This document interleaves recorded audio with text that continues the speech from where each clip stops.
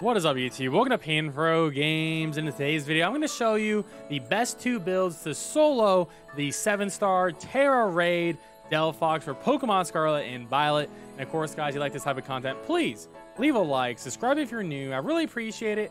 Consider joining the Pan fam today by hitting that join channel member button below. So we got two builds here. And number one is going to be the Heatran. Now, Heatran, we're going to run Tera Steel and the item Shell Bell to give us that HP sustain. And we're going max HP, max special attack, modest nature. You could also go max special attack, max special defense if you would like to as well. That works as well. We're going with the ability Flash Fire because we're going to be immune to fire attacks, which is going to be really nice. And pretty much our game plan here is use Metal Sound like twice in the beginning. And then we're going to use Flash Cannon and Steel Beam to do as much damage as possible. Flash Cannon is how we're going to build up Tera Charge, and then Steel Beams like our tactical nuke. Be warned, this will do 50% damage to yourself. So I would use this as like an opening move after the two Metal Sounds, or maybe use this like as a finisher move at the end. And then we're going to Tera and then try to take it out as quickly as possible. Heatran's really good for this raid overall, and it's definitely going to be the premier special attacker for this raid.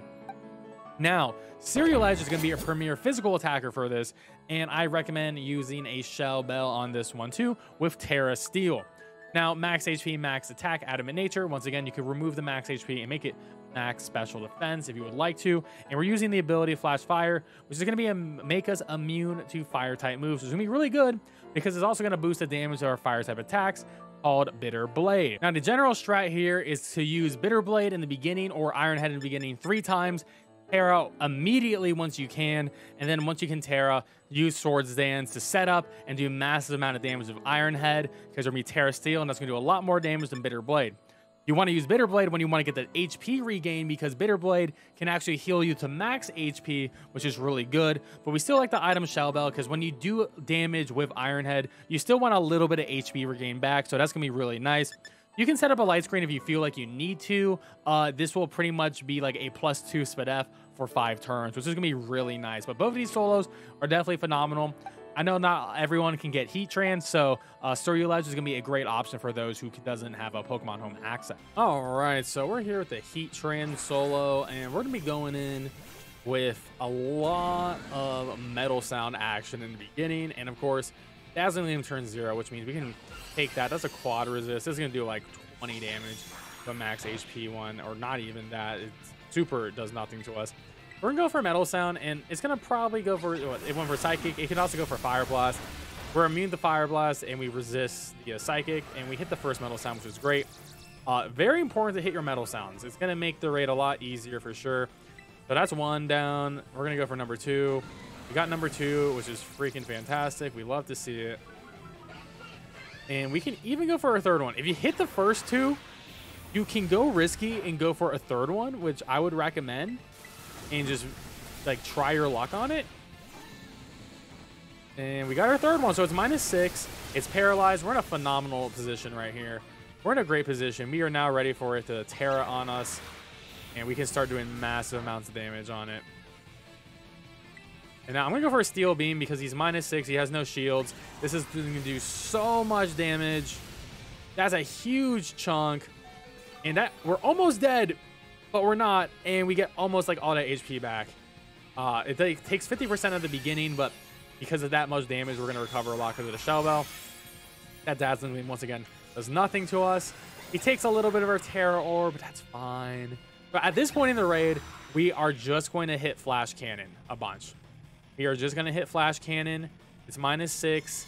You want that Flash Cannon. It doesn't matter. Nullifying stat changes abilities. We didn't buff ourselves.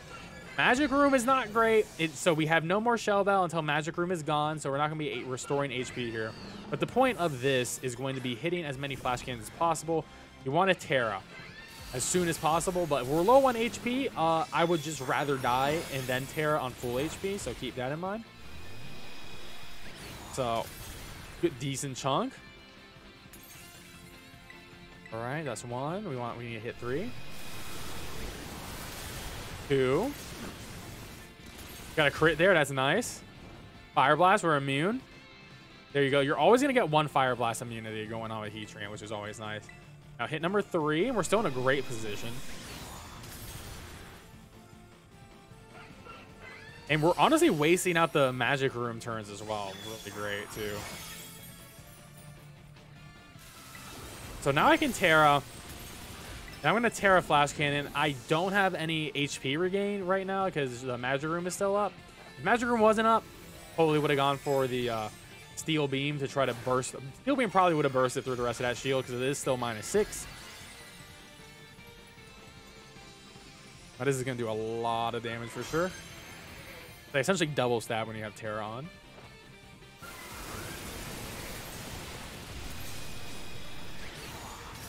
Massive chunk right here. Yeah, steel beam would have destroyed it. Don't think it would have one-shot it at that point, but it would have done a crap ton of it. Now, okay, now it's not -6 anymore, but we're in such a good position, it doesn't really matter. At this point, you could go for an attack share if you would like to. I'm just going to try to punch through the rest of this Tera. I don't want to die and lose Tera when it still has its shield up. And it's right at the cuffs there of breaking. We got a Spit F drop. That's huge. Going to make this a little bit easier. Magic Room is over, so we got a little bit of HP sustain back, which every little hit does matter. Psychic. It's going to hurt.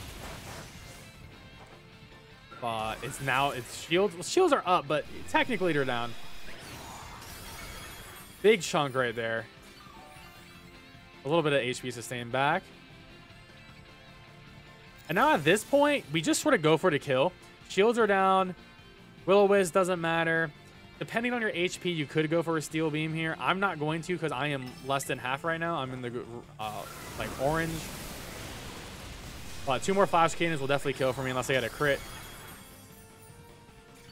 All right, there we go. And now I could steel beam for funsies, but flash cannon will take it out. But that Heatran Solo is very consistent, very easy. Honestly, the hardest part about the Heatran Solo is, like, what is your luck with metal sound, right? If you get 3 metal sounds, this raid is incredibly easy. If you only get 1, it's not going to be as easy. You're going to have a timer issue at that point. So there is some issues with it, but Heatran is definitely phenomenal. And of course, you can use Heatran for online as well. It's going to be an absolute online play. Can't believe we did not actually kill it there. That's crazy. I went for Will-O-Wisp again. That's funny. Keep setting up my flash fire. And now it is dead to the AI. And there you go. That's the Heatran Solo. Nice and easy, honestly. Now let's move on to our next solo. All right. So now it is time for the Ghost Knight come in for the solo here. We got the exact same raid partners, which is pretty awesome. This is going to be, you know, pretty static. All right. So what we're going to be doing here is we need to get our Tera Orb as quickly as possible, or this is going to be very hard. And I recommend just hitting Bitter Blade 3 times, straight up. You get the HP regain really well here, and you're going to really need it for this raid. The moment we Tera Steel, we're going to be good. We're going to take the damage really well. It's not going to be a problem at all. But we need to get to that point, and that's going to be the hardest thing. And Shell Bell procs as well, so we get the double regen, which is always going to be nice with Bitter Blade. Going to pretty much almost top us up every time. Psychic is devastating. A crit or a Spit F drop is going to be really devastating, but luckily that has not happened yet. And we're honestly doing pretty decent damage with just the Bitter Blade going on here too. So this is pretty decent with no setups. And we got the Paralyze, which is nice. So one last Bitter Blade. Damage is big. The damage is real. And the Psychic. No crit. No Spit F drop. And that is A-okay with me. All right, I'm going to Tera and Iron Head. And there we go. The hardest part of the raid is now over here. So you can Iron Head, you can Swords Dance immediately. I'm actually, probably should have Swords Dance there, but it's fine if you don't. You can live if you don't. I just wanted to get off. So here's the damage without Swords Dance going off, which I think is an interesting thing to show off. It's going to do a decent chunk. Decent chunk without Swords Dance. Now, if we get a couple Swords Dances off, we're going to start popping off and doing it big time. All right, so he stole some of our Tera Orb charge, which is why we had a Tera immediately. So let's Swords Dance here. So if you're keeping notes at home, attack 3 times with Bitter Blade, and then you should Swords Dance 3 times. Luckily, Fast Flyer made it so we can't get burned, which is phenomenal, which also boosts the damage of Bitter Blade. So Bitter Blade is going to be hitting really hard, and when we're low on HP, we're going to be using Bitter Blade exclusively. But we're still high on HP, so we're fine for now. We want to get 3 Swords Dance offs. All right, so we got 2, and we're going to be fine barring a crit or a Spadef drop. We should be okay on this next one. On more Swords Dance, and it's paralyzed, so we're going to outspeed, so we're great. And now we can really start popping off of Iron Head damage. And no crit, no Spadef drop. Okay, we're good. And to remove negative effects around it, that does not hurt me at all. And this is when we start popping off big damage, start hitting those Iron Heads. It will try to remove our buffs, so we're going to have to watch out for that. Definitely going to be problematic. See, that Dazzling Gleam did a decent amount of damage too, but that's fine. That's a huge chunk right there. Getting a lot of HP back from that. Go for another one. This may actually be able to break it. Be close to breaking it. Good, no bad RNG, no crit, no Spadef drop, good. Very close to breaking. That's going to give us a lot of HP back. Now we can safely go for another Iron Head.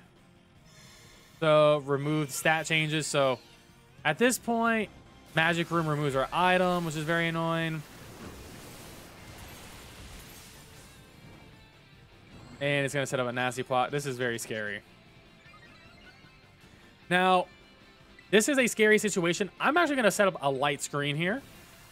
I'm going to go ahead and set up a light screen because he set up nasty plot. We have 5 turns to reset up again, which I do think it is worth to probably set up again.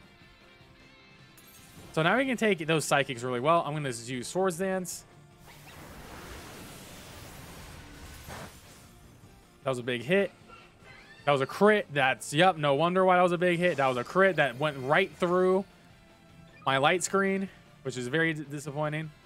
And I'm actually going to go for Bitter Blade to get that HP regain right now because we really need it. And because of the Magic Room, we are not going to be able to get a Shell Bell back.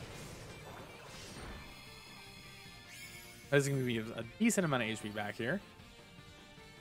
Nice chunk, nice chunk. Because our HP is low, I will be going for another Bitter Blade. And with this Bitter Blade, we should be able to survive another attack.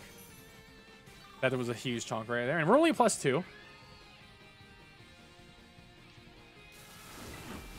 I'm going to go for a Swords Dance because I'm full. And then after this Swords Dance, I will go for an Iron Head. Light screen still being up is good. I think that might have been my last turn on light screen. But now I'm going to start going for the kill. We're +4. We're in a great situation. We're going to use that big stab, super effective Iron Head. Dazzling Gleam would love to see it. When he stops using Psychic, you know you're in the clear. You love to see it. This is going to do a lot. And we got our item back. And now we're good to go. We don't even need Bitter Blade anymore. Fire Blast. Well, immune. Once again, Flash Fire Boost.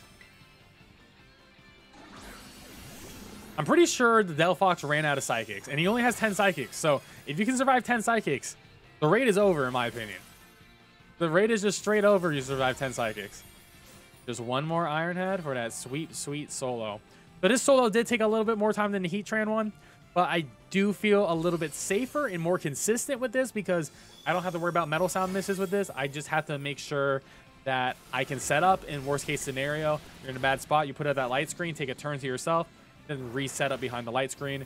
Hope you don't get crit like I did, but hey, we were able to come back with that critical hit through the light screen and still be able to defeat that Delphox. Well, there you have it, guys. Those are 2 phenomenal ways to solo this raid. Good luck on farming this thing by yourself if you don't play online. Check out tomorrow's video where I'll show you the easy one-hit KO method with a group of 4. Phenomenal. I was doing it all on stream. It was incredible. Anyways, guys, please leave a like. Subscribe if you're new. I really appreciate it. And I'll catch you guys next time. Peace out and have a good one.